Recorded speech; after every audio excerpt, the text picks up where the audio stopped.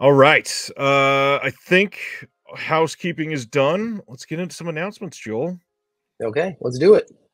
First up, I'm not sure if you've got anything. Treasured Films, they have announced that they are doing subscriptions for 2024, and this is maybe the easiest subscription package I've seen yet.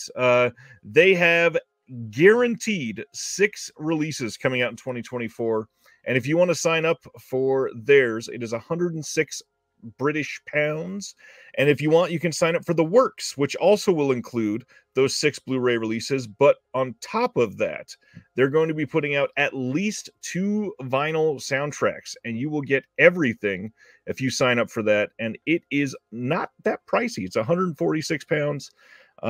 Obviously, I believe there's shipping costs involved, but these are Mhm. pretty limited, and it's pretty inexpensive to sign up for a whole year to support a new label. I mean, they've only put out 2 or 3 releases so far, and this is a great time to give some money to them.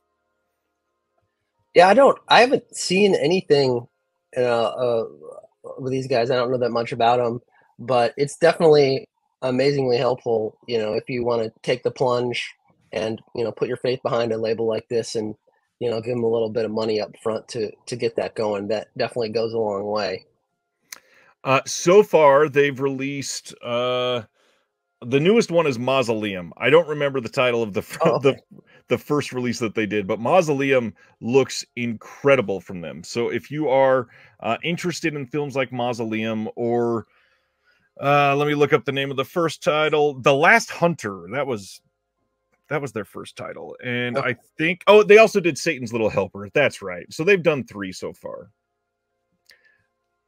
Kind of cults, not super obscure yet. The Last Hunter's fairly obscure, but they're putting everything they can into these. We're talking booklet, hardbox, the Mausoleum release. If you buy it directly from their website, they give you a they call it the Bitey Boobs magnet. It's a zombie with mouths on the nipples, and it's a pretty nice incentive to get it. So far, I believe their releases are all region B, Kevin. uh Last Hunter may have been region free, but I believe the other 2 are region B, since they're also for sale in the US. But decent company. Graham, the owner over there, is a wonderful person to support. Highly recommend looking into Treasured Films. I have to Uh, check it out. Next up, Kino announced that coming soon they will put out Mr. Bug Goes to Town, the animated film from 1941. This has a 4K scan of the 35mm Technicolor successive exposure negative that was done in 2019 by Paramount. And this is also known as Happy Goes to Town. And it was produced by Max Fleischer and directed by Dave Fleischer. I am always stoked to see some of these old non-Disney animated films coming to Blu-ray. This was a big surprise for me. This was a nice way to start the week off because, Kino in the past, after they did the Pappy Freeling animated stuff, they said no more animation. It's just not really doing good. And so this is a big one. This is a great film, Yeah. and it hasn't really been released in any decent version. I know Thunderbeam was going to release it on Blu-ray, but that ended up not happening. So I'm really excited to see this, especially if they the colors are just so vibrant and Yeah. everything as they should be. This is yeah. If you like like vintage animation, classic animation, you can't go wrong with Fleischer. This is a really fun movie. You can't go wrong with Fleischer unless Warner screws up the transfers like they did with the other Fleischers. Yeah, that's not their fault. Their animation is great though, and if you are a fan of classic animation, buy this at, like day one because you want to send a message to Kino to keep bringing that stuff out. There's a lot of uh, famous studio and Fleischer stuff that Paramount has that has never been out there. So we want to let them know that there is an audience out there for them and to keep it coming because obviously they're taking another chance on this since they've been so gun shy about doing animation. We want them to keep it coming because there's not a lot of people that would kind of put something like this out. And we've proven that that works. I mean, Warner Archive putting out that Looney Tunes Collector's Edition Volume 1, it Yeah. sold very well, and now Volume 2 is out, and Volume 3 is coming out in just a few months. Hopefully, they keep those coming until they've exhausted the entire library. Yeah, exactly.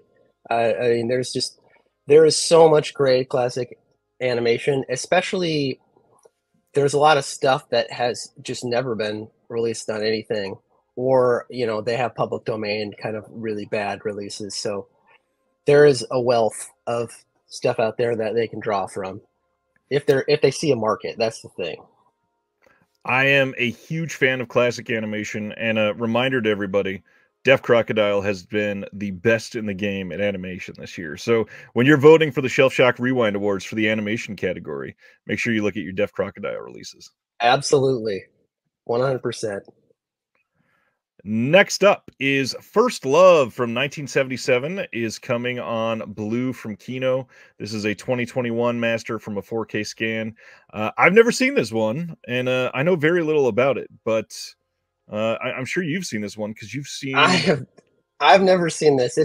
I mean, we have You it. It's found on one. tape. It's never been on disc, so that's really great that it's coming out.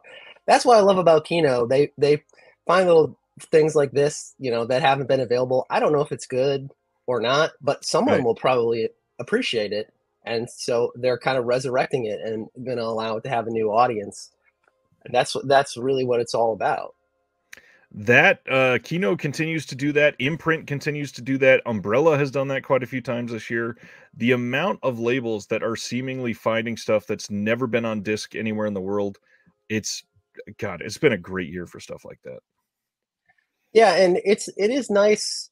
It seems like even though a lot of the studios aren't that interested in physical media releases, they are interested in preservation and are doing work behind the scenes to, make new scans and all this stuff. We just need to send the message to them that we want those scans on discs, on nice editions. And, somebody like Paramount is great because they used to not really want to license, and then Yeah. they decided they're going to license, and then they decided they're not going to license, and now they're back to licensing to everybody that will, take it. So that's a good development. Hopefully that will continue that. And not only are they licensing, they're also releasing a bunch of their stuff, which wasn't happening either. Exactly. So it's a great time for that. Let's see. Michael Smith says, I'm old enough to remember when this hit cable. As a teen, I was only interested because there's a little bit of nudity from the standard romantic soft focus film. Yeah, I totally get that. Next up, February 13th, in a Blu-ray Steelbook, The Walking Dead Daryl Dixon Season 1 is coming from AMC. I have not seen any of The Walking Dead since Season 2. Are you a big Walking Dead person, Joel? No, I am not into Walking Dead. I saw one episode and I was like, that's fine. I wasn't against it, but then everybody kept telling me that it was just bad, getting bad Yeah. after a couple seasons. So I was like, well, I'm not going to start now. And then it continued for so long. It surprised me, but there isn't. I guess there's an audience for it. The comics are great. And yeah, that's what I hear. How many spin-offs is there now? Like five? I believe there's been at least 2, and I think they have 1 or 2 more announced. That's crazy. I don't know about the art on this. My mom is freaking out because she loves Daryl Dixon. Yeah, the art on this reminds me of like I can't think of anything but like a meth trailer park while looking at this art. Yeah, I don't know about that. Oh geez, this is the 3rd spin-off of Walking Dead, and I also think they have 1 or 2 more coming too. Well, if people keep watching it, then they'll keep making them, I guess. Yeah, and I liked Walking Dead until Frank Darabont was gone. I think he was holding a lot of the good stuff together. Hmm. Next up, Paprika, the anime film from 2006, is coming out on 4K from Sony in this beautiful looking steelbook on February 20th. And so far, I think this is only listed as in the US, but I believe this should be in more territories. So I've never seen Paprika. Have you seen this one? I haven't seen this, but this movie is crazy popular. It rents all the time. We sell like tons and tons of copies of it. People always want this one. So, I'll, on 4K, I'm sure it's going to look great. Sony does a good Yeah. job. So I'm looking forward to checking it out then. Wave says, smoking a bowl and watching this day one. Nice.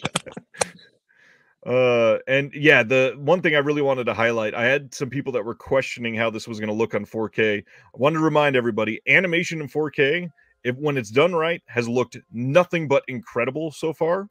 But on top of that, it's Sony. And Sony is the one studio that you can trust 9.8 times out of 10 that their 4K releases are incredible. Yeah, definitely. They're a little inconsistent with with their steelbooks. Sometimes they're in print for a while. Sometimes they go out of print pretty quick. Right. That's really the only thing. So if you're interested in Paprika, I would just pick it up sooner rather than later because you never know. They seem to be going on whims, and then maybe they'll re-release it, maybe they won't. Maybe they'll re-release it in like with additional stuff. They're confusing. That's what I was going to bring up. It's not only is it going out of print, but they've released things on Steelbook on 4K without HDR, and then 2.5 years later, then released it in another Steelbook with HDR. And it's like, well, that feels kind of shady now. Yeah, exactly. I never know what to expect with them. Although the quality of the transfers is uniformly pretty much excellent. So at least you're going to get a decent one that's going to be worth the upgrade. Absolutely. And yeah, new features on this would be nice. I'm not sure if that's been announced yet, Chris. Next up, February 13th on Blue from Relativity Media, and I believe the other company is called Ketchup Entertainment, which I've never heard of. They're releasing Robert Rodriguez's 2023 joint Hypnotic with Ben Affleck.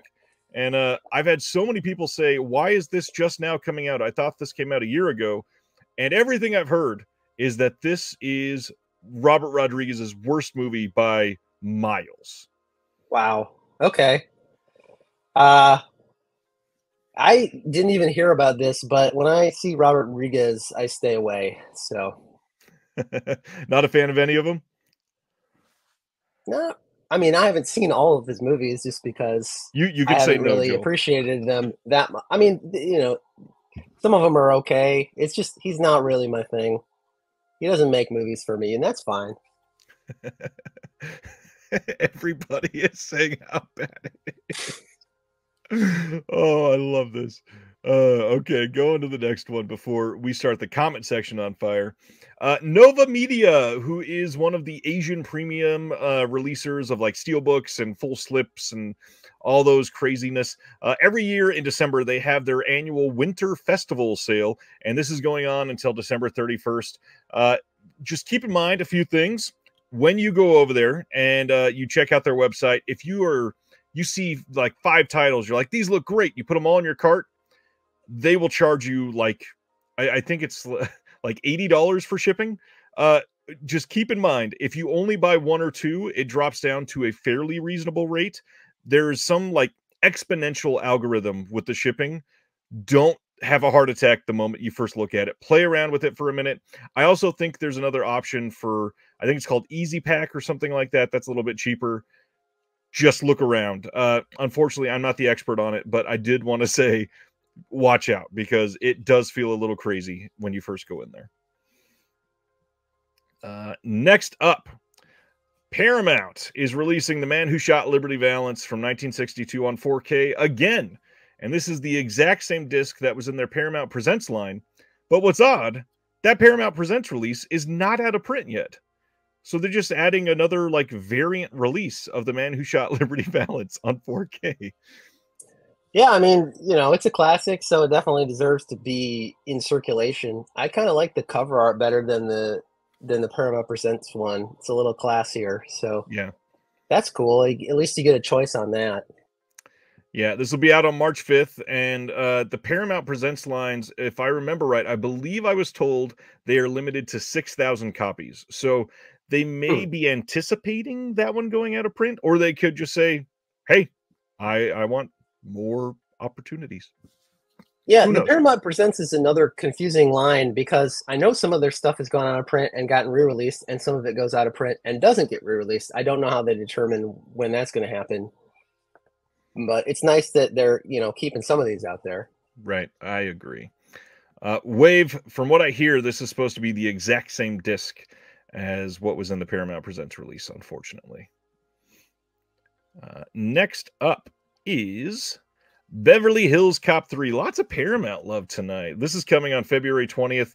And I'll just say now, there is a lot of Eddie Murphy love coming this year, it seems like. Not only are they doing part 3 by itself, but they are adding that to a collection where you can get all 3 of the Beverly Hills Cop films on 4K right in time for the 4th one to come out on Netflix. Trailer for that just dropped, I believe, today or yesterday. And yeah, these are both going to be available February 20th. How do you feel about Mr. Axel Foley, Joel? Well, the first one is a masterpiece, a classic. It's hilarious. I'll never get tired of it. I like this. I like all of them. I'm gonna say it. I like two. A lot of people don't, but Tony Scott is always fun. And then the third one is a mess. It's not a great film, but I don't know. I enjoy it. I like the theme park aspect of it. It's kind of fun. It's got the normal like John Landis like funny cameos of directors and other weird stuff going on. So it's if you don't think about it compared to the first or even the second film, then it can be enjoyable on its own. I remember going back to Beverly Hills Cop years after it came out and watched it with my wife, and it was the first time she'd ever seen it. And I just remembered it being like every other buddy cop movie that was coming up around that time. And the first 10 minutes of that first movie is way more violent, way Oh more yeah. in your face, much more cussing than you get from any of those other movies. I'm like, damn, this is actually really gritty and good from what I remember. Yeah, I watched it. The first one I revisited a couple years ago, and it's just when you see Eddie Murphy in his prime, it's so great. It reminds you Yeah. just like how funny he was, and how just I don't know. He basically could do anything in the film, and it was just hilarious. And he kind of carried it on his personality, and it just works. I don't know. That was just the time, and he's gone through a lot. Hopefully, they can rekindle some of that in the new one. I haven't seen the trailer or anything yet. I'm not anticipating too much out of it after this long, but maybe they'll surprise us. The trailer actually brought back some feels, and Judge Reinhold's in there again, and yeah, it looks good. Dustin says, "Fun fact: the only Beverly Hills Cop film I've seen is the third one. Love the amusement park setting." Yeah. Uh, we'll talk about Mr. Murphy again in just a minute, but first, Fallen Leaves from this year is coming on Blu-ray from Mubi in the UK on March 11th, and this is probably a decent time to remind everybody to keep an eye on Mubi. Not only streaming, which a lot of people in the US have paid attention to because they do their very like specifically curated titles that rotate. I think they're only in there for 30 days or whatever. But their Blu-rays have been pretty decent so far, and the stuff they're putting out exclusively to the UK, they've all been pretty damn good. I've Yeah, I not haven't seen this watched movie any. though. I haven't watched any of the releases of Mubi, but I've noticed that they have been ramping out and coming strong in the releases, so that's really cool and picking up some pretty interesting stuff. This one, Yeah, I mean, Aki Kaurismäki is great, so I'm really interested to see this. I imagine that Lars von Trier Kingdom release is going to do very well for them. Oh yeah, yeah, I'm looking forward to that. I love the first two parts. I haven't seen the final incarnation or whatever that, so I'm looking forward to that myself. But yeah, definitely, I think that'll get them on a lot of people's radar. Good. We got a little side conversation going on in the chat about the K-Pack shipping from what we were just talking about with Nova Media. Silent Mandible, just so you know, if I remember right, the K-Pack tracking only works on their end, and you can't track with it. So it's basically, if it doesn't show up to you, they can go in and find out where that last ended up, but it's basically useless for you. So yeah, keep that in mind. Next up, MGM coming in with Poppy from 1969. This is coming on January 2nd, and you can pre-order this now. This one says, Puerto Rican widower Abraham Rodriguez, known as Poppy to his preteen sons, grapples with poverty and hardship in their Spanish Harlem neighborhood. Desperate to provide his sons every opportunity to succeed, and noting the reverence with which Americans treat Cuban immigrants, Poppy lights upon a wild scheme. He sets his boys afloat in a boat off the coast of Florida, confident that they will be rescued as Cuban refugees and adopted by wealthy patrons. I have not seen this one. Have you seen this one? I have never seen this, and it sounds interesting. MGM mod releases they're all over the place. They're super interesting, and it's kind of a surprise that they just started coming back hard and releasing these, because forever they were just licensing and not doing anything. So that's great. It's just more of their library getting out there. Yeah, Arkin is in this. It looks very good. Yeah, anything with Arkin is going to be worth a watch. Absolutely. Nicky Meaty says it's very good, controversial in its day for getting a G rating. Interesting. Wow. Interesting. Eddie Murphy back again, January 9th. They are releasing Raw on Blu-ray, his stand-up special. This one's interesting. This came out of nowhere. Obviously, I think many people would be more excited about Delirious, but if I remember right, that one was shot on tape, I think. Yeah, it's been a long time since I've seen either of them, but I remember Delirious being the stronger of the two, so it is an interesting choice. Hey, but that's good. It's getting out there. Yeah, I don't love the cover on it. It's also bothersome that at least if they're doing their job right, this does appear to be a BDR coming from Paramount. That's an interesting choice. Yeah, I don't think they've done any BDRs, though. I think they've all been pressed. I imagine the first run will probably be a pressed mod, and then they might go burned after that, depending on how many they're selling. That's a tough one. I wish they would actually just let people know about that kind of stuff. I think it would drive the sales, if they're like, hey, the first edition of however many copies is going to be pressed. I think people are going to buy it sooner rather than later. But, it's just, to me, it's kind of off-putting, because if I want to buy something, I don't want to take the chance and necessarily pay a bunch for a BDR. I mean, I'm a little prejudiced against BDRs. It's unfair, I know, but they cost more for something that's less durable. Yep. So it just rubs me the wrong way. I wish they would be more transparent. Not necessarily Paramount specifically, just all of these companies that do these ones. Beyond that, the worst part is if you do oh gosh, I can't remember the specific release, but I've done this before where they advertise this, but I kind of thought, hey, it might be a pressed mod. Let's wait for reviews. The reviews came out and it was pressed mod for the very first run, but that first run was literally like 500. And when you go to buy one because the review said that it was pressed, now they're burned already. Yeah, it's a mess. I remember when But I'm a Cheerleader came out, they had mod editions and pressed editions at the same time somehow. And so when we would order them, we never knew what we were going to get. Yep. Which is extremely frustrating. But yeah, I guess that's how it works. I don't know. I don't know how much control these specific companies have, or if Allied Vaughn, who usually takes care of all this stuff, is the one making the call on that. But it's super inconsistent. So it would be nice if they could at least let people know what's happening. Transparency goes a long way. It really does. Yeah, absolutely.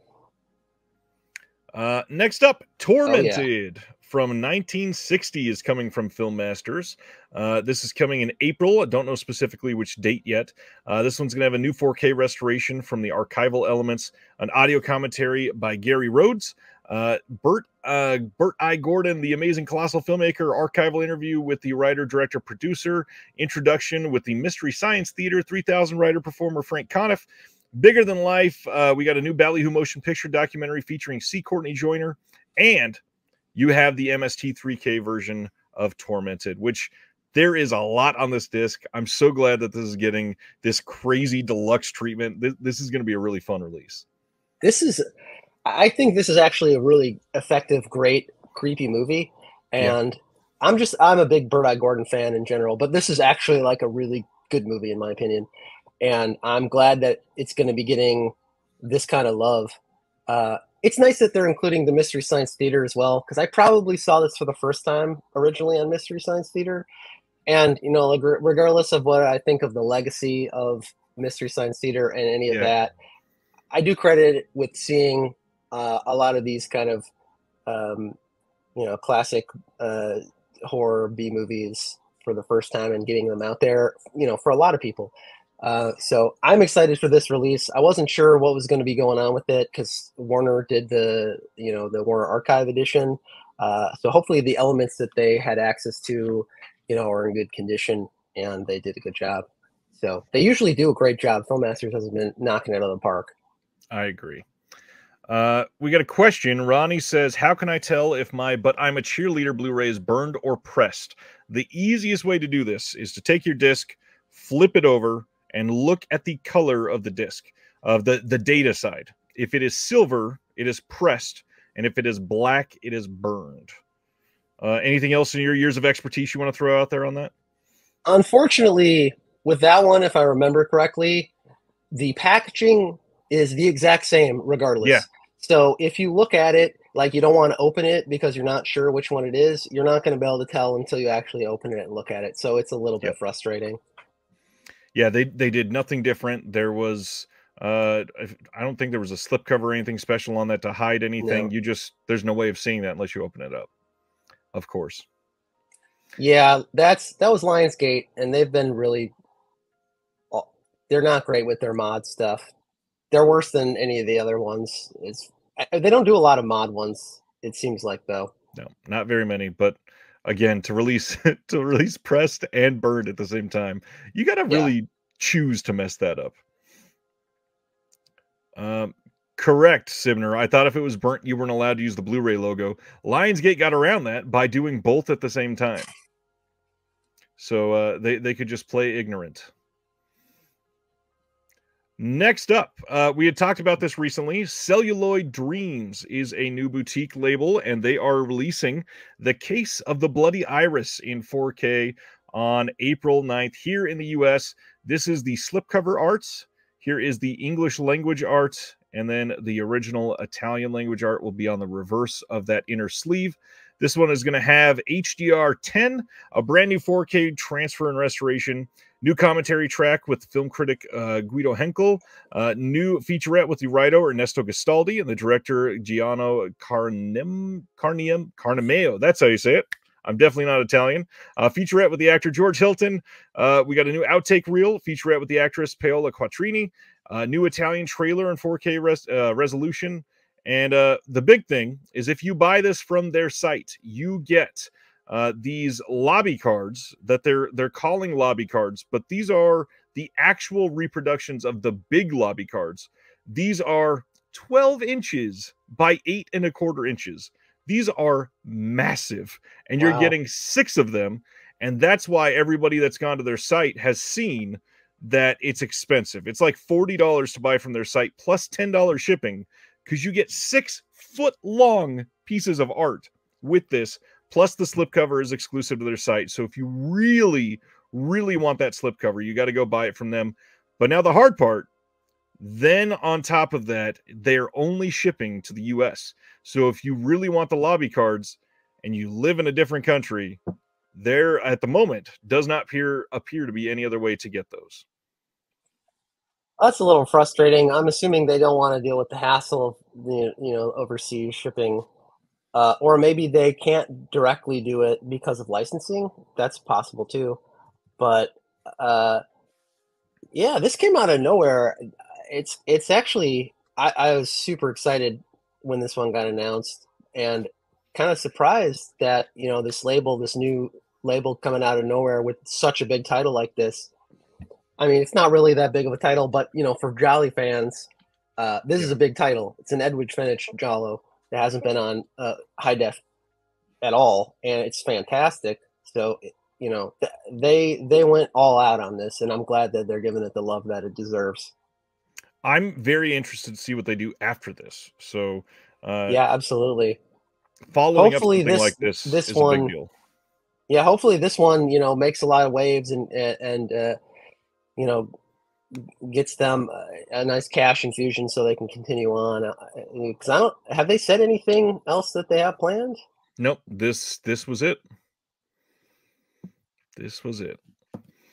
I was kind of Uh, surprised with how quickly it materialized after, you know, hearing about it. You're like, oh, there's this new label and they're going to do Kiss the Bloody Iris. Oh, now it's available. That yeah, was because a lot of times these new labels, they take a little while, to get going, to get their first one up. So who knows? yeah. Sounds like they know what they're doing at least. Yeah, Sibner wanted to point out the good thing is that they don't charge until it's shipped. And I would say the good part of that is relative. I know that there are a lot of people that appreciate I can pay for it now and the money's out of my account, so I don't have to worry about it in April when they ship it because I don't know what my April life is going to be like. So could be good, could be bad. Sibner also points out that it's on Blu-ray, but it's through Shameless, so it may as well yeah, not be on Blu-ray. that doesn't really count. I love that we both had that same feeling. Oh man. So yeah, this looks decent. And if you are in another country, you can buy this from Diabolic already. They are taking pre-orders, and it's only I think $30 on 4K through Diabolic. But also, I believe they are working on international shipping. I'm just not sure if they're going to be able to do that anytime soon. So if you really want to Yeah. lock this down, you may want to do it through Diabolic. But again, no slipcover if you're super into that. Have you seen this one? I think I saw a really poor like Tubi stream of it a while ago, so I don't really count it. I remember not liking the presentation and just really being turned off by it. Yeah, that makes all the difference sometimes. If it's a bad uh, presentation of it, it can definitely take away, especially a lot of these kind of ones that are dark and then they're extra dark on the bad presentations. Then you can't really see what's going on. But if you like really stupid, trashy Jalo movies, then this is just one of the best. And I really have to ask if you don't, why are you here? I'm just kidding. Totally kidding. Trashy Giallo is great though, so if you're not into it, take a deeper dive because they're really fun. Yeah, and with Edward Finch, you can watch the high quality uh giallos from like Martino, or you can watch some of the trashy ones. Nice. Had to. Okay, going to the next one. The big country. Okay, before we go into this, and that was a weird time to cut that off, but it's really awkward that Kino is suddenly just re-releasing films exactly the way they already were, and it seems like I don't remember this going out of print from them. They may have, but the big country. Let's talk about this. Coming on Blu-ray February 6th. This is a reissue. They'd already put this out previously. This is exactly the same transfer, extras, and encoding as their 2018 release. I believe that release also had the slipcover. I don't think there's anything different about this, and it's just 5 years later. They're just putting it out again. Yeah, it was a little bit odd. I mean, the big country is fantastic, so I'm glad that it's still in print if it went out of print. But I don't remember it going out of print either. So yeah. Uh, I love all the comments. I did not mean to cut that off right then, I promise. Sibner, no, it is not a 50 gigabyte disc instead of a 25 gig. It's the exact same thing.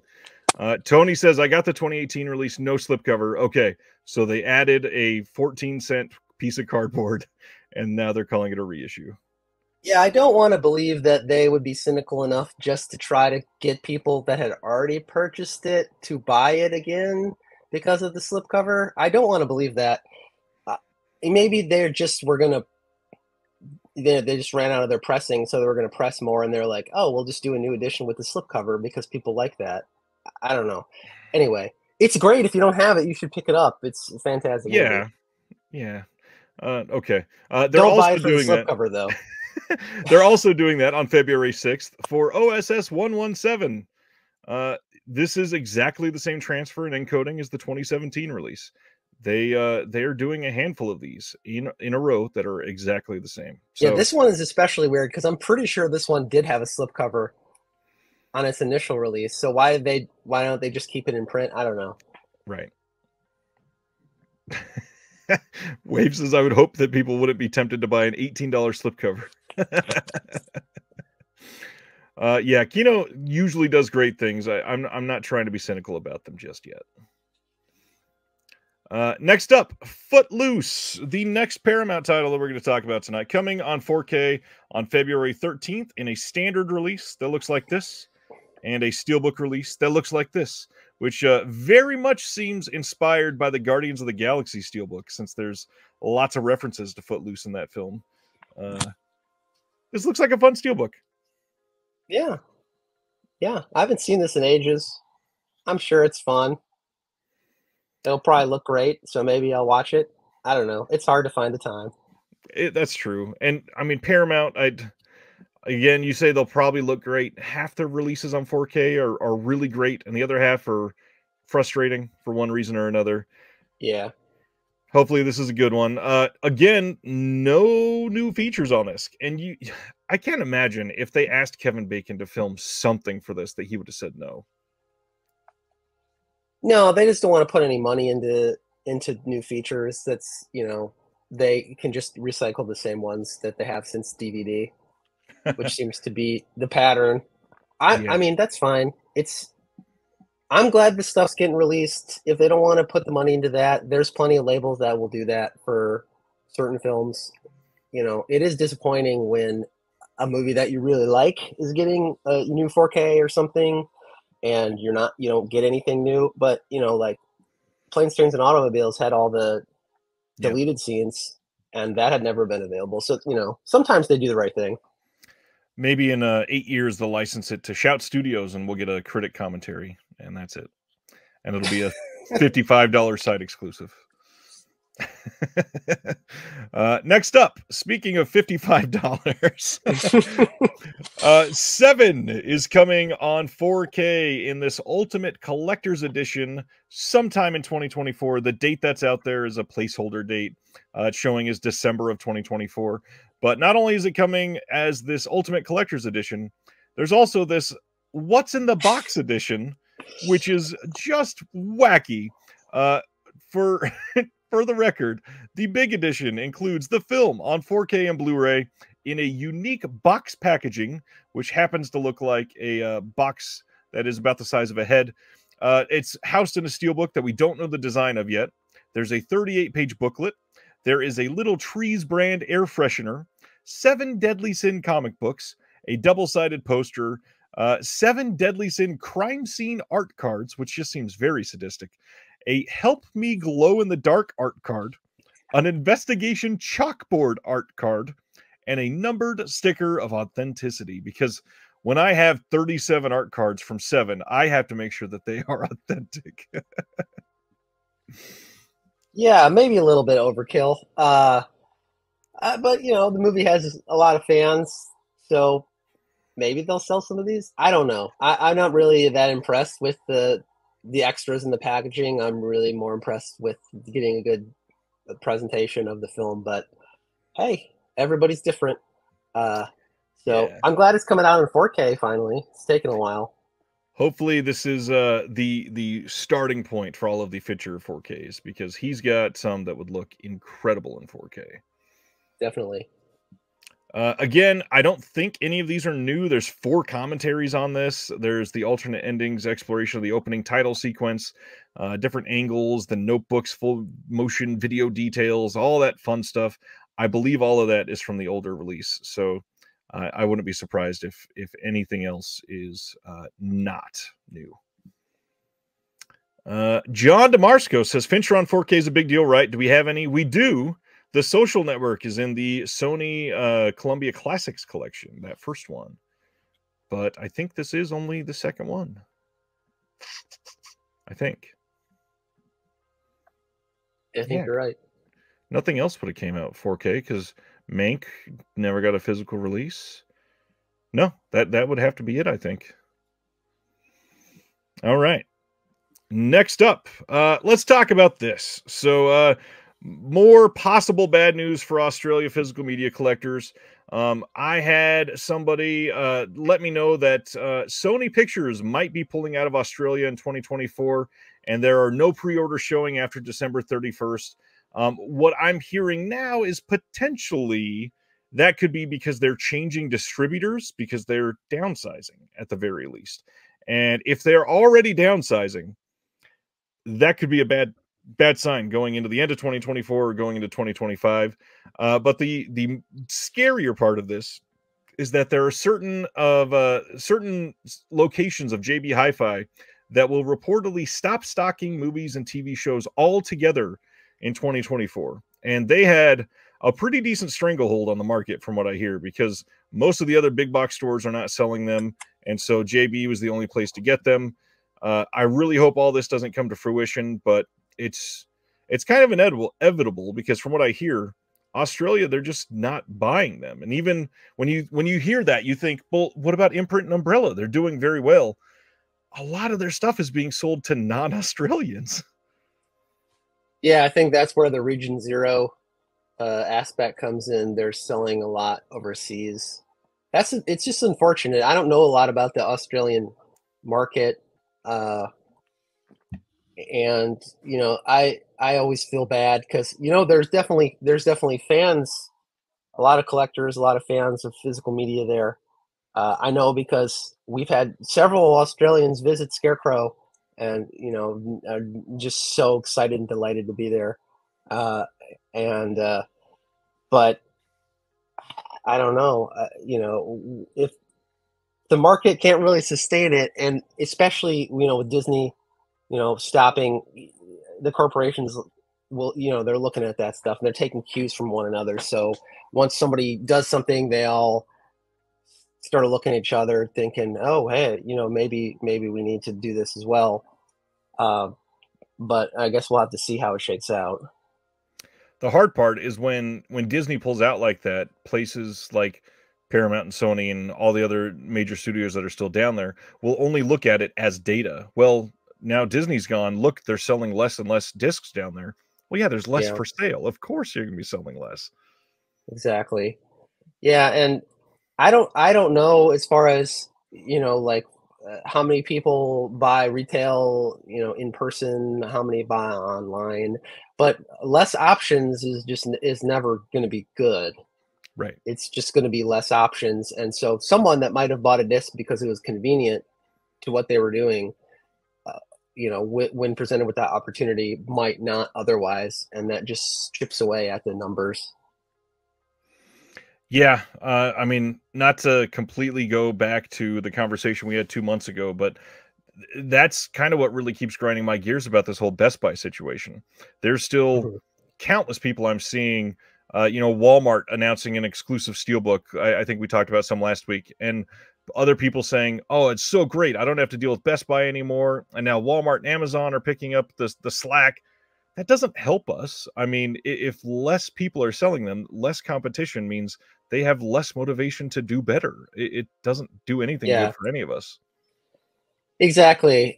And a lot of these companies, it varies. I know Best Buy was the same, Walmart's the same. In some areas, they have a really robust selection. In some areas, they don't. So just because your specific location decides that it's not worth doing it, doesn't mean that other ones aren't a really good avenue for people to pick up that kind of stuff. Right. And so you just got to think about the whole picture. And the labels just need to be getting out there, just having stuff on shelves that people can kind of see.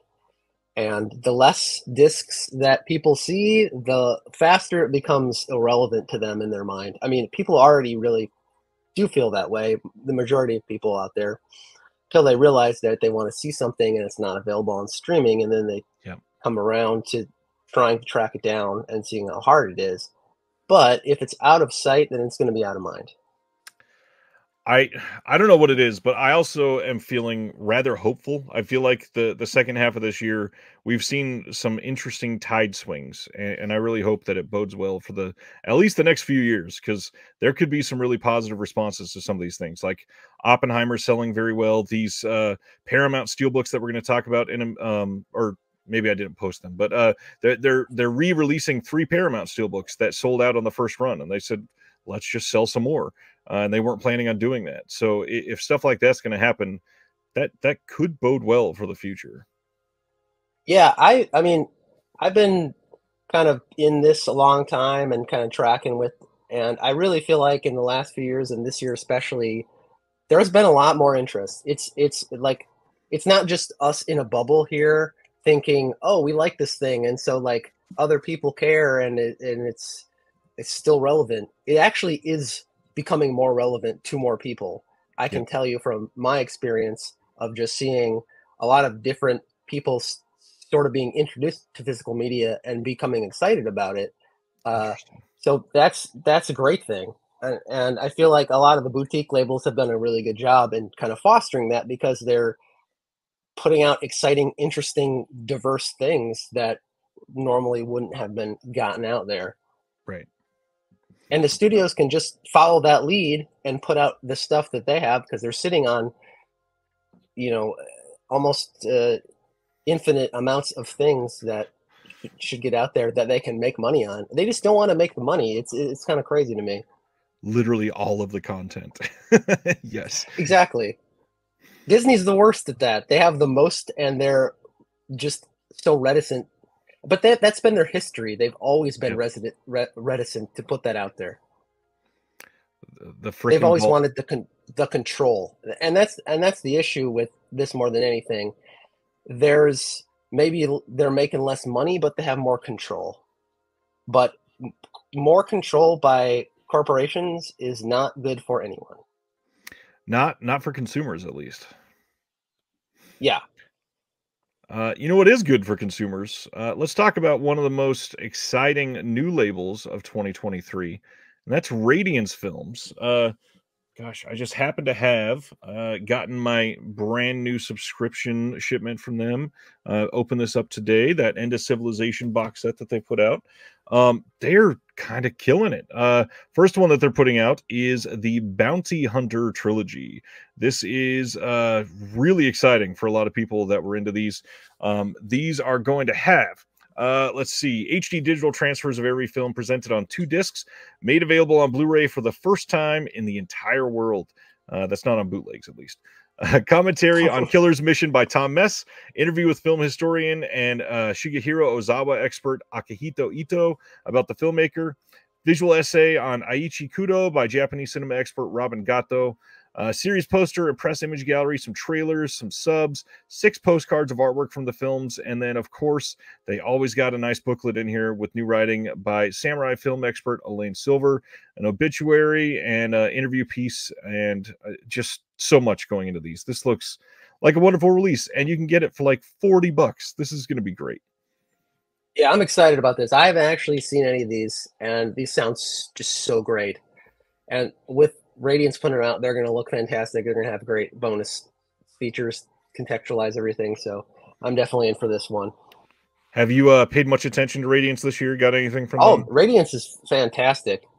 Their slate has been so diverse and interesting, but everyone they put so much love into, and it's really apparent that they are very carefully curating their selections.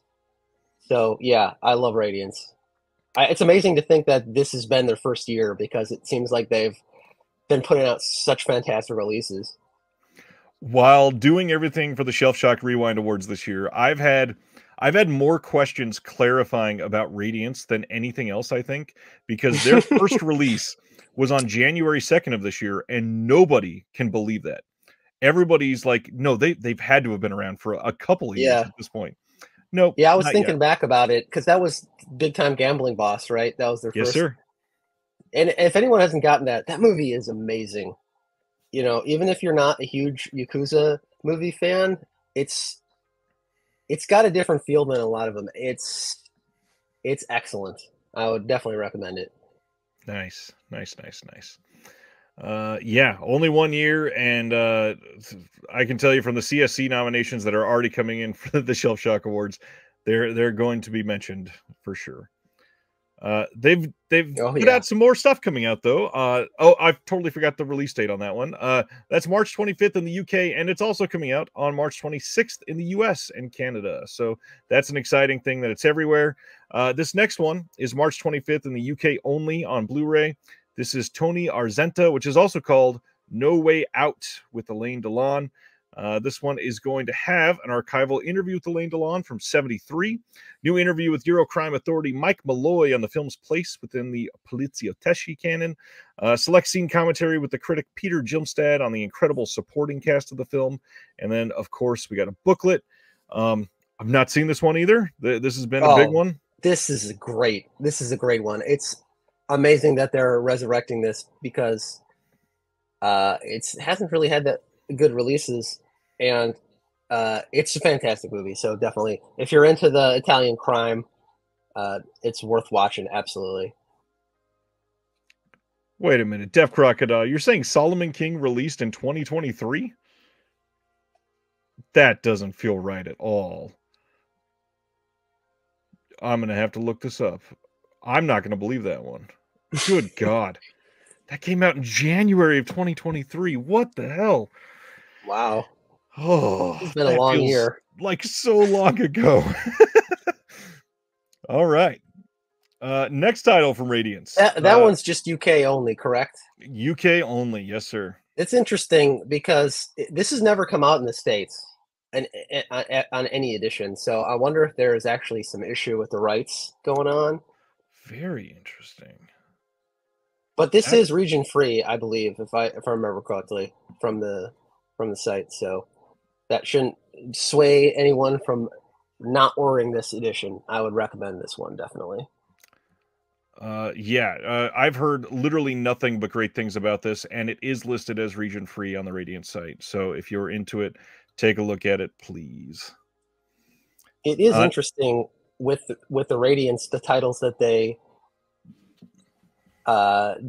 don't license for the United States that necessarily they might have licensed. Some obviously are licensed by other people, but something like this, like Man on the Roof, which is also region free. Who knows if somebody's going to put them out here, but I just wonder what goes into that decision. Wave in the comments is saying that in the Twitter replies, Radiant said that the U.S. rights just plain weren't available. Yeah, I wonder who does hold the rights to that. Since it has never come out, there's never been an edition on any format, as far as I know. Jeez. All right. Next one is March 25th. Again, UK only.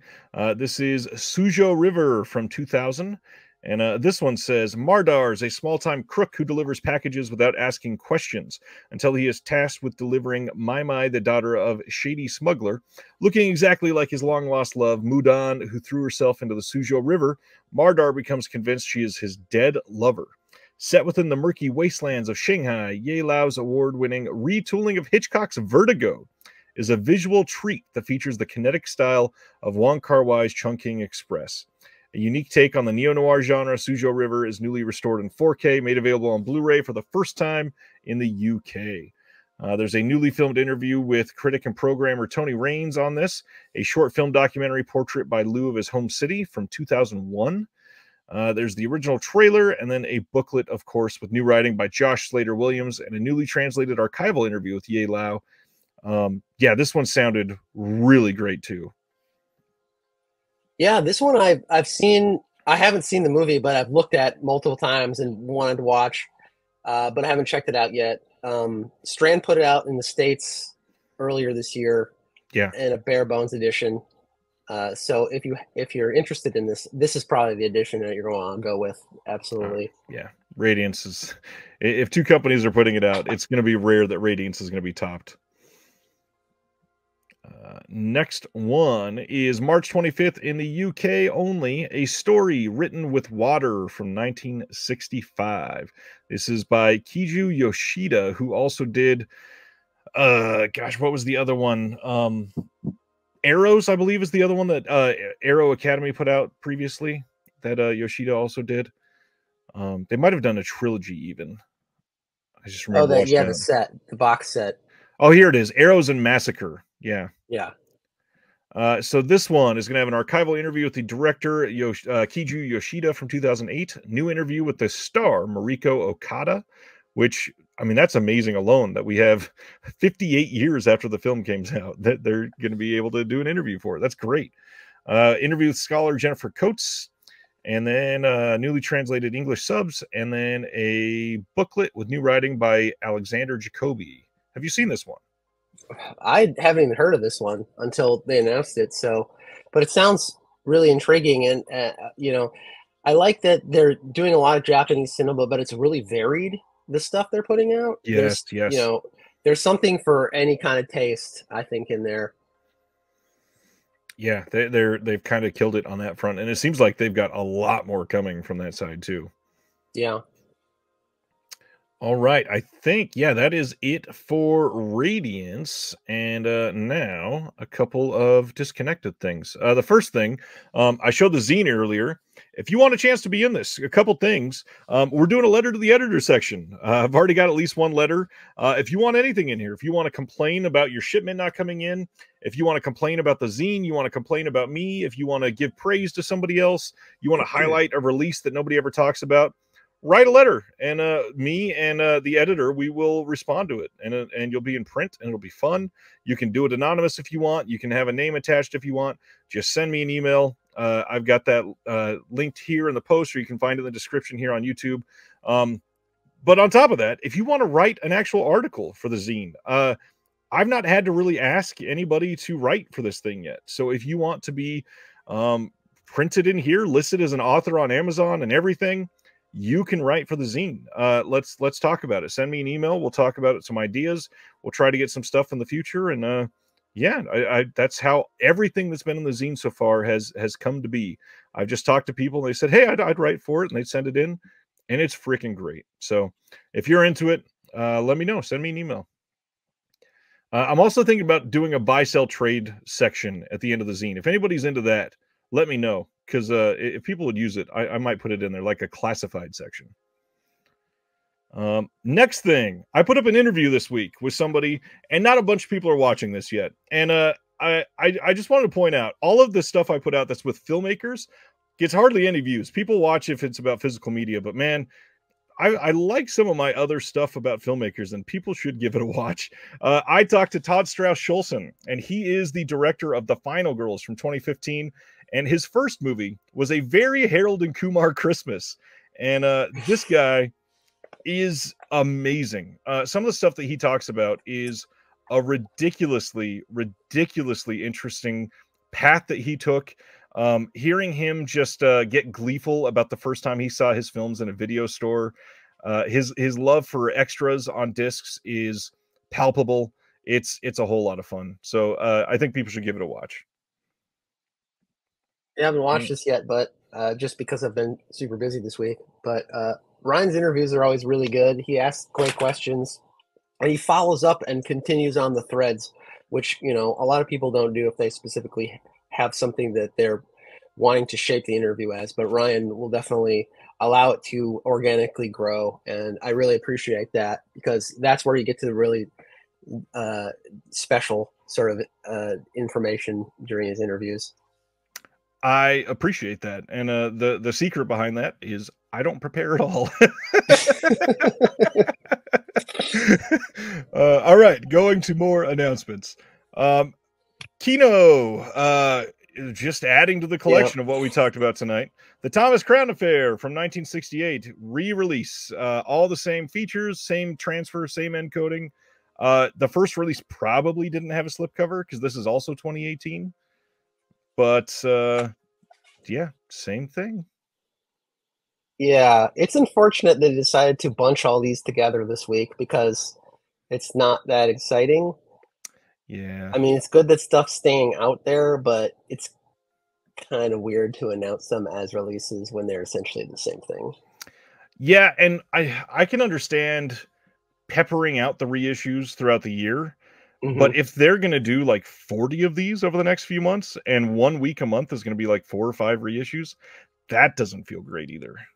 Yeah, exactly. Yeah, it just seemed like, and this was the first week where this happened, where they just had a bunch of exactly the same reissues, not on a bigger disc, not with added commentaries, just Right. straight up exactly the same thing. And then to have so many in the same week is a little bit strange.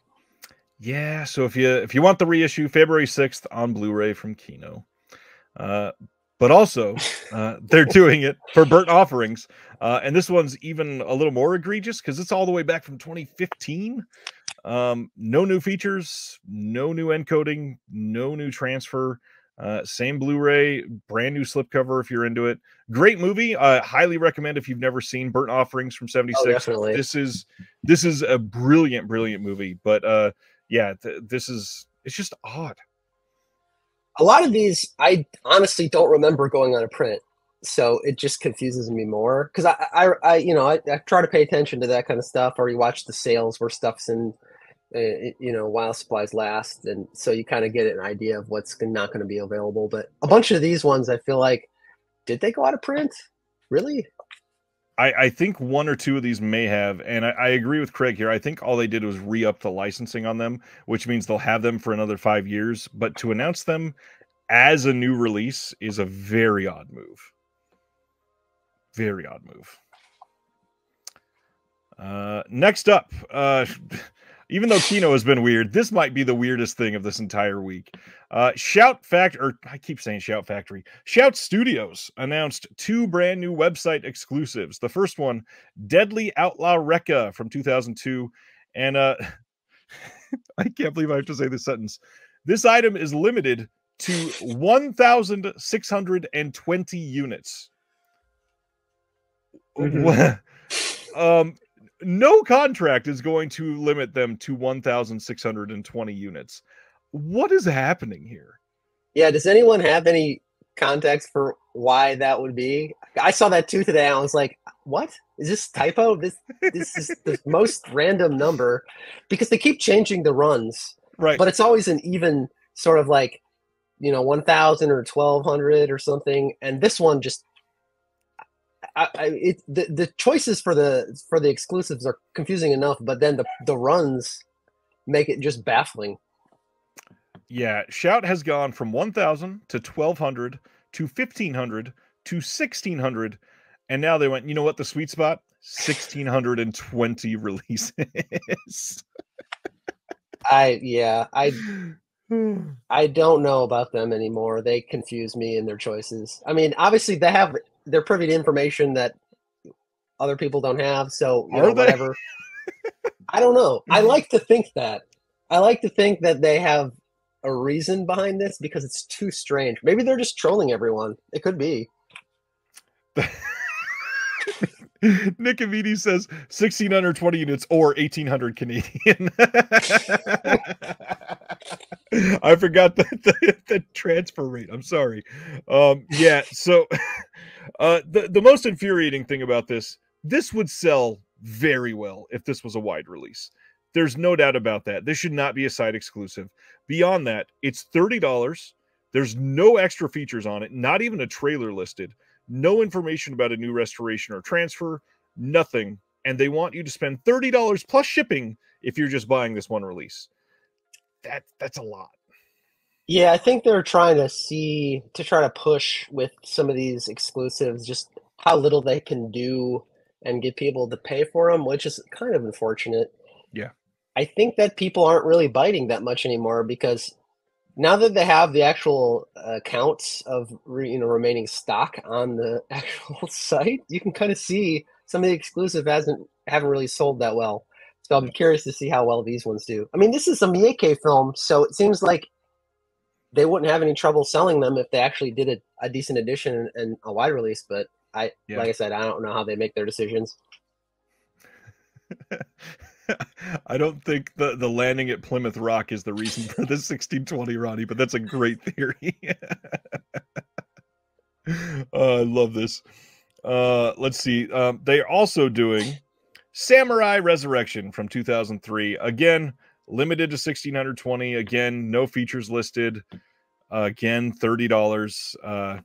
really odd choices. I also got to point out, Shout is one of the only boutique labels out there that their website is where you will find the lowest possible resolution for their releases. The pictures for them look the worst compared to everywhere else. You would imagine even their Facebook or Twitter or something would have these compressed, terrible images. They're way better than what they put on their website, and I do not comprehend that at all. Yeah, their site has a lot of issues that are baffling, and so it doesn't really surprise me that that would also be added to it. But you know, I don't want to bash on Shout too much. I appreciate what they do, but yeah, they make it hard not to. Agreed there. All right, let's talk about some Francis Ford Coppola bashing. I'm just kidding. March 4th on 4K in the UK, Studio Canal is releasing One from the Heart Reprise from 1982. And this is going to be another Francis Ford Coppola came and made a different version of a film himself type of release. This is 6 minutes of footage being added to replace the original negative, is how they're wording that. It was previously thought to be destroyed. It is now resulting in a brand new reprise version, hence that word at the end of the title there. There's a lot going into this, at least. There is a bunch of new featurettes looking at the cast, reinventing the musical with Baz Luhrmann, the choreography from this, restoration comparison. But again, it is Francis Ford Coppola coming in and making some changes. And you and I talked about this a little bit when we discussed the first time about people coming in and changing things. How do you feel about something like this? Well, you know, it's their movie. They can do that. I feel like as long as they make the original available as well and don't try to suppress it, that I'm fine with that. Maybe it's going to be better, or maybe it's just interesting. And it looks like, unlike the past, redone versions, this one actually does have both. It Because does, most yeah. of the other ones have not had the original editions involved. So I think that's great. Hopefully, if he decides to go forth and do all the rest of his movies, which seems like he wants to do. I don't know why, but as long as they're including the original, I haven't seen this movie, so I don't really know. I can't judge the quality of the original compared to the new version, but I'm happy to have both out there and for the audience to decide which one is more relevant to them. Yeah, this is the best possible opportunity for something like this to get screwed with, and for people to see this. Like dude here says, we probably won't get the unscrewed version with it. We will. You can see it's on the second 4K disc. You will be able to have both releases in the best possible quality, which is great. I'm glad they're doing that. I really wish, Wong Kar-wai screwing with this color timing, release both versions. If you're going to have Bong Joon-ho come in and make Memories of Murder, this yellow tinted film suddenly, sure, give us both versions. That'd be nice. Yeah, exactly. I don't understand why that's so problematic for some people, just to have both. But Right. it's like I said, it's their film. We don't really have much control over it. Exactly. It's just bad when you can have the really nice high def version in something that is maybe an inferior film to what would originally have been out there. Exactly. All right. Hopefully this means he will be doing The Conversation soon, because that one really needs a 4K, and the Blu-ray is out of print now, so hopefully that does mean that that's the next one on deck. I don't know for sure. That would make sense, quite obviously. I mean, especially with it going out of print. And this one, Chris Silvestri was just checking. This has never been released on Blu or 4K in the US except for in a collection. So it came in a box set, I remember. But yeah, that was the only way that it was available ever in the US. So this is a big deal. And places like Diabolic will probably get this. Orbit will probably get this. Grindhouse Video will probably get this. Atomic Movie Store will probably get this. Scarecrow will probably be able to rent it from them eventually. This is great. Next up, this is a big deal. So we talked about one important giallo earlier, but Le Chat Quifume, the smoking cat from France, they've announced that they are releasing The House with Laughing Windows on 4K in June in France. And that release will probably not be English friendly. Fortunately, they also let slip in their comments that it is confirmed that a UK and US release will be coming for this movie soon. And this is one of the most clamored for titles for years. This is a big, big, big deal. Yeah, this is one of the probably the best of the missing in action Jolly. One of the biggest titles and one of the actual just best, most interesting films. You know, because it often gets cited in the top. You know, along with Argento and Yep. some of the Fulci ones. And you know, it hasn't been out in the States since I think since Image put it out forever ago. And you know, that was a pretty early DVD. So it's been a really long time. It definitely needs to upgrade.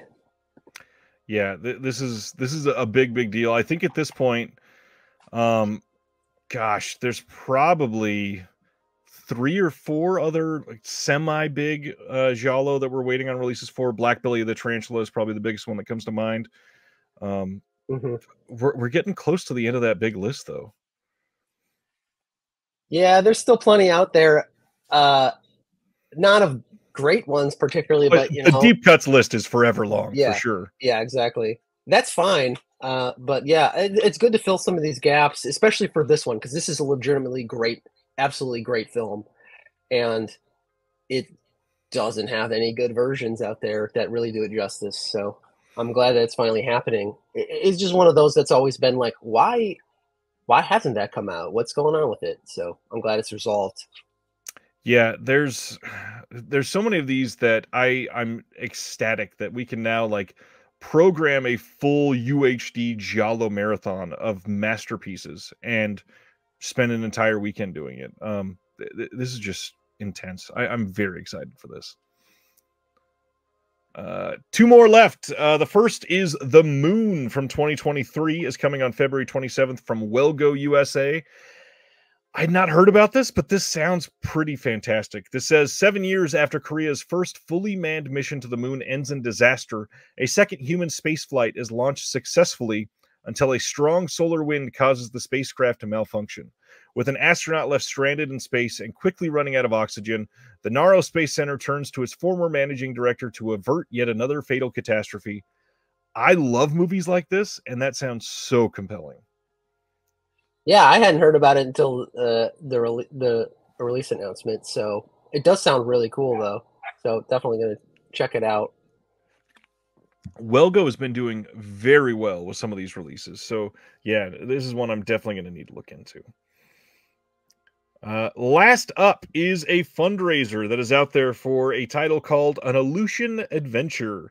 This is a restoration for a silent documentary that was lost from the 1920s. It is about a trip to the P.E. Harris Cannery at False Pass in Alaska. This feature film has some amazing shots of Alaska in the late 20s, including the beautiful scenery of the Aleutian Islands. And after the original release, this was forgotten and became lost and undocumented until they discovered the original 35mm nitrate master positives.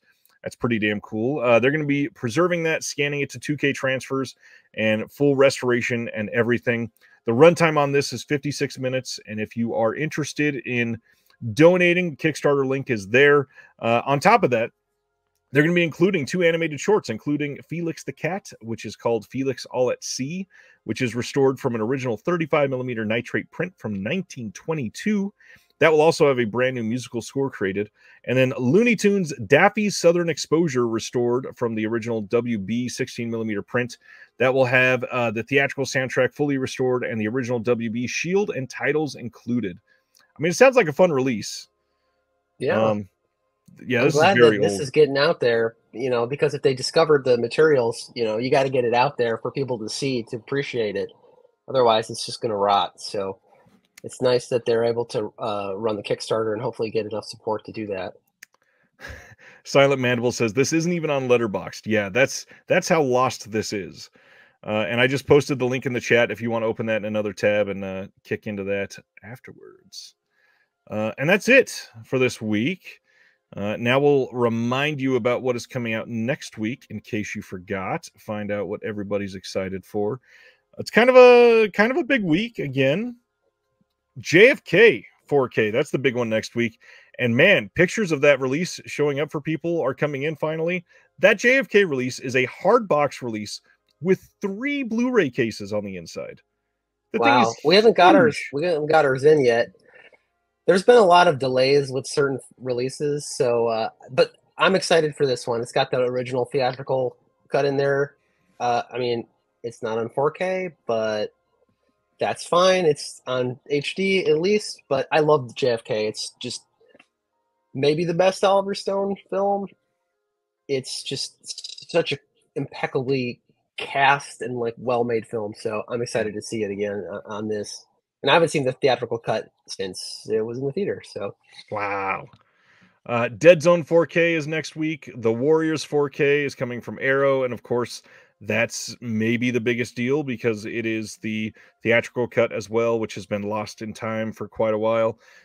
The James Cameron Avatar re-releases for Avatar, the original, and Avatar: The Way of Water. Those are both coming with new features and all of that fun stuff.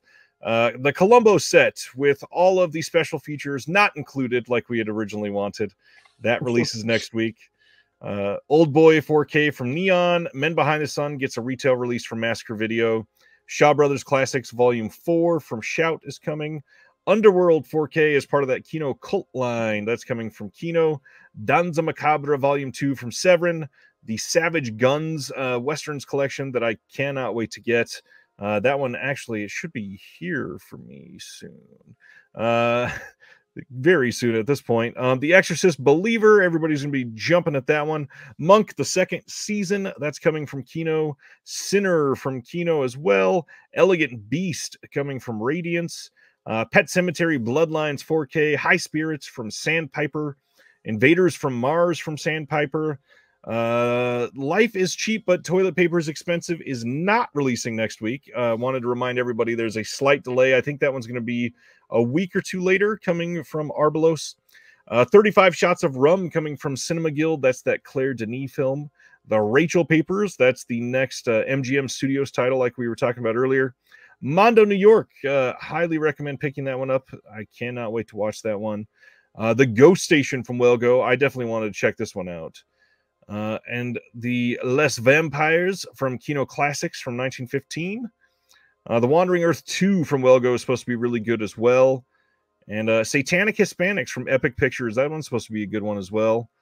And that's pretty much it for me, I guess, unless you're super into August Underground's Penance, which is coming out from Unearthed. Other than those first couple that we talked about, what are the big ones for you next week there, Joel? Oh, more Shaw Brothers always is good. I mean, we were ragging on Shout, but they've been cranking those out, and they're good releases, you know. And it's nice after not having Shaw Brothers stuff represented. Now we have an overabundance of Shaw Brothers represented. Yeah. But Shaw Brothers has so many releases throughout their history, so you know this is like 1% of the total anyway. And from what I hear from everybody that I trust, this Shaw Brothers Volume 4 is the best of the 4 releases so far. So definitely need to check that one out. All right, I gotta pick that up then. Yeah, it's just expensive. There's so many editions. I already have the Shaw scopes, and yeah. That's the thing. If you're a Shaw Brothers fan, you've been eating good these last couple of years. It's true. Yeah, I mean, I've seen a lot of these from the Hong Kong editions, the Celestial releases that Scarecrow has, because we just bought them all, like, or not all of them. There was a lot of them, but we've had them all. But mostly they're non-anamorphic, so you know, these are way to see them in a proper edition, and they have commentaries and extras. It's kind of amazing that these films are getting so much love. Yeah, I don't know what happened with Shaw. I mean, they are not Shaw. Shout. they have released, I think we're going on 6 Shaw sets this year, counting the side exclusives and the Yeah. Tai Lung collection or David Lung collection.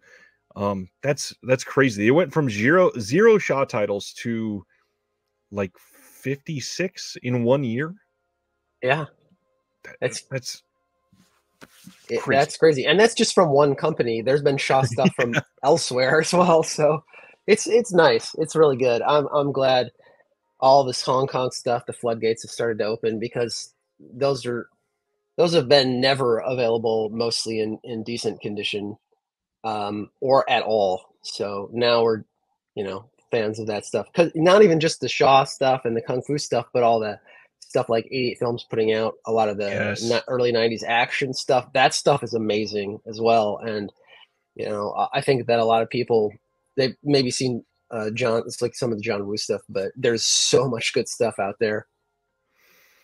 Yes, yes, there is. And I say fans of Shaw are eating good. The problem is if you're buying it all, it might be hard to eat because there's so many titles right now. Yeah, exactly. With that kind of stuff, I like to pick those up and I like to support those kind of releases. But those box sets are $130, $140 Well, each.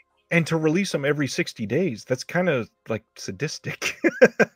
That's for people that really want Yeah, them. That's a lot. it's it seems like another strange decision, because it seems like you got to walk that line between like keeping the audience for that excited, and not kind of like overwhelming them. And I feel like they've tipped over a little bit into the overwhelming the people, especially with the site exclusives thrown in there, because those won't even be on sale, probably not for too much. So I don't know. I mean, I'm happy they're doing it, but it's another confusing decision from Well, Shaw. and the worst part with the site exclusives is if you are an international fan, you probably can't even get a hold of them because they don't ship. Exactly. Sometimes they ship to Canada, but even then, most of the time they don't. Yeah, yeah. So you're gonna have to go either with a reshipper or, eBay or something. Unfortunately, sometimes they have them on Diabolic. I don't know about the other sites, but if you Yeah. keep an eye out there, you might be able to snag a copy. Thank you for watching The Disconnected. On the way out, make sure that you are subscribed to the channel, that you've liked the video, and that you've copied the link to be able to share it with someone else that may appreciate this.